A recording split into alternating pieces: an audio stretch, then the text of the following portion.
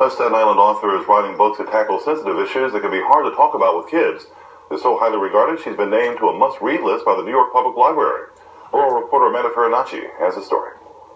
Danette Vigilante says she feels right at home at the library. It's where the 51-year-old Staten Island resident says she first fell in love with books and decided that one day she would write one too. When I was a kid, growing up, a little boy moved into my building, and he'd come up to our neighbors, every neighbor in the building, asking for food, and he was 5 years old.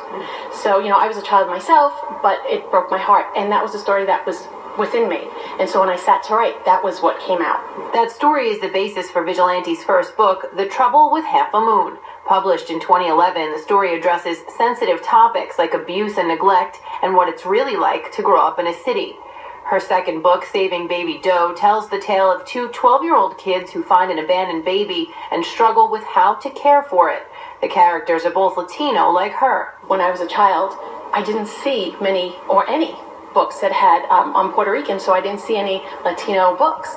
And yes, that's sad in itself, but what's even worse is that I didn't expect to see someone in a book that looked like me, my friends, or my family. Despite no college education or formal writing training at all, Vigilante's books have won acclaim.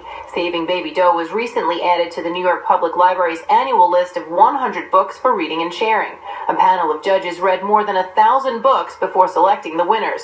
They say Vigilante's book was a no-brainer because it fills a literary void in books for young readers. We have a really hard time finding contemporary present-day books about kids today living in New York City that aren't white. Vigilante is currently working on her third book, that one also focusing on social issues and also aimed at young adults.